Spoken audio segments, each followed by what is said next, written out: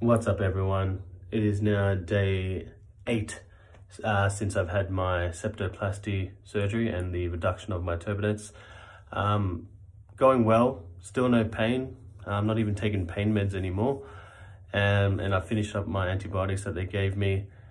No change to my nose, like outside, which they said that'd be the case anyway, but I was a bit worried.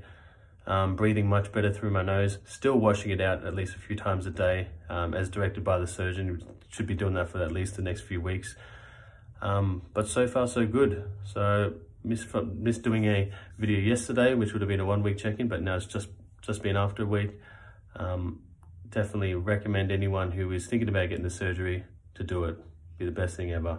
Just breathing through both nose again is an amazing feeling.